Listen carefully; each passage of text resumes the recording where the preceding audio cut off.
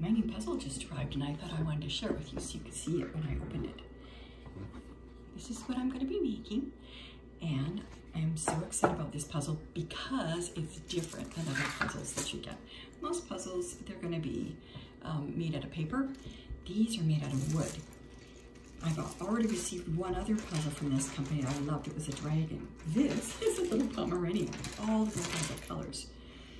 And if this is even half as good as the last one, I'm gonna love it. Look at these pieces. Aren't they neat? Let's see what else is in the box. Oh, so cute, little puppy dog. Oh. Okay, that's the name of the company. It's a keychain. And inside here is a picture of what we're going to be making. Look. Isn't that cute? But the neat thing about this one, look at their shapes within shapes within shapes. So it's like a puzzle within a puzzle. So I'm going to put this right here. Put it like that so I can see what I'm doing. Just like this, okay? Let's take a look at some of these shapes. First thing I do when I'm doing a puzzle, is I turn all the pieces over so that I can see the colors.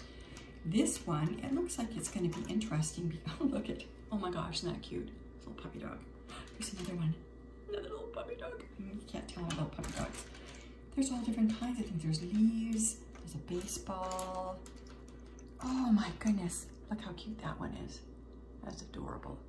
Okay, so we're going to flip it over and let's try to see if we can find some of the edge pieces. Now, I'm looking at this. There's an edge piece. Looks pretty similar. Anyway, I just had to show you how fun this was. I really enjoy doing it like through the bone. And so I'm gonna sit here and put it together and enjoy all the different pieces and shapes and sizes. And you can see, look, it's good quality wood.